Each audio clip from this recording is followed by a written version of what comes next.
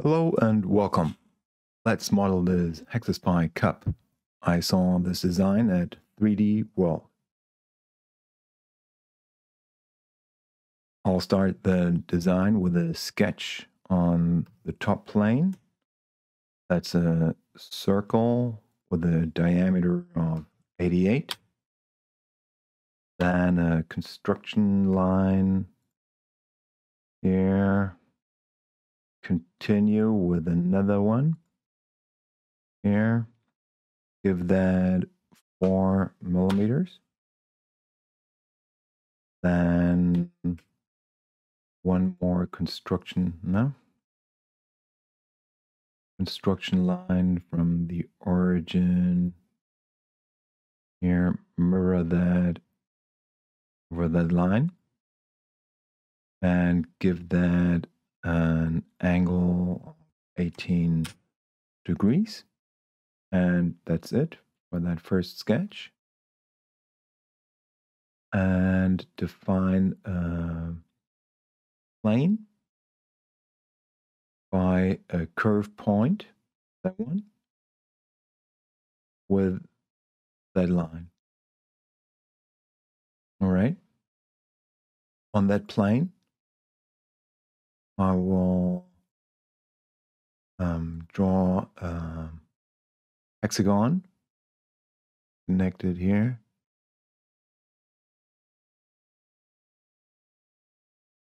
6 sides, and with Shift M,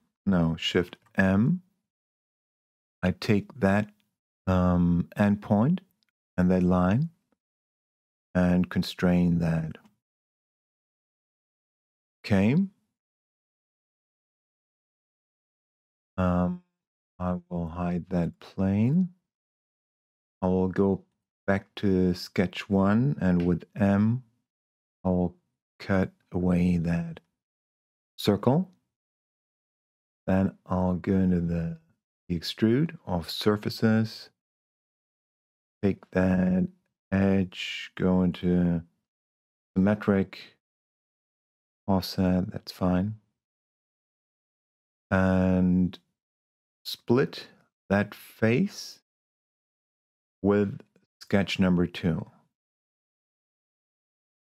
Then I will delete those 2 faces here and make that sketch 1 visible again. So we got that peak. And now with the bridging curve command, I will pick that vertex and that peak, first one, and we'll continue with that curve command with that vertex and again that peak, and just do that once more here. Okay, and I can hide that sketch 1. And now I'll take the fill command, take that edge, that one, and that one, and I will leave it at that new surface position to make things more visible with different colors. And I'll continue with the next one here, this one, that one, here, again, new surface. And well, let's just do that 1/3 time here.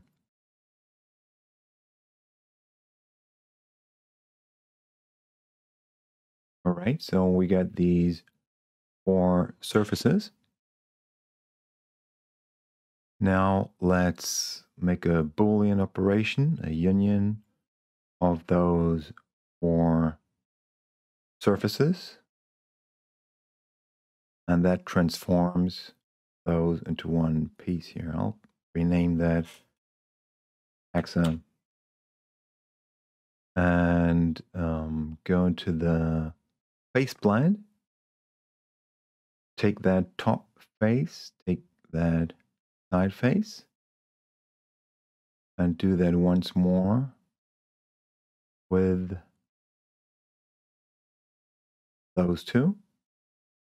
And that gives me a nice fillet. I'll hide those curves. And I'll just change the appearance of our body here to some light gray. Next, I'll make that sketch 1 visible again and define one mate connector here. And use that mate connector for circular pattern. 18 times or hexa. Right? Now I will make out of all of these one composite part. That makes it easier for my selection. And then I'll go into transform. Take that composite part, translate by X, Y, Z, and well, copy that part and go up 13 millimeters. I get my second composite part.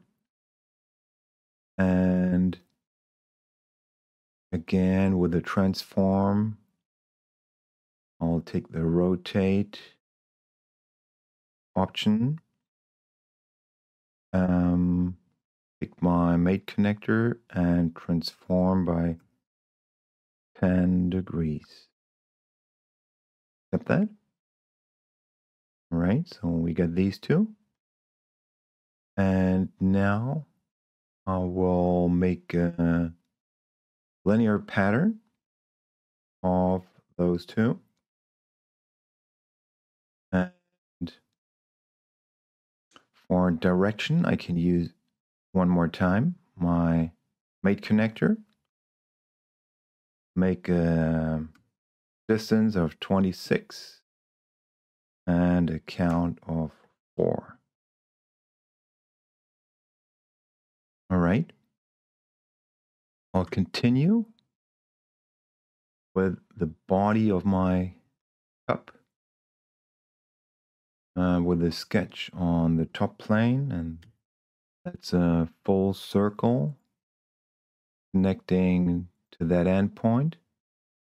I'll hide that sketch 1, exit that sketch, go into the extrude, a solid extrude of my sketch 3 with a starting offset of 16 and distance of 122. Accept that. Okay, then went wrong direction. I revert that and accept that. Then I'll continue with the fillet of that bottom edge with 4 millimeters. Then shell with a thickness of 4. Go into full round fillet. Take that face, that one, and that one. And with okay, I hide that mate connector. And now finally, I'll make a Boolean operation of everything we get. This takes a moment, a lot of calculation. There's an error message, but that should disappear. And there it is. There is our Hexa-Spike cup. Well, I hope you like that, and I see you in the next video.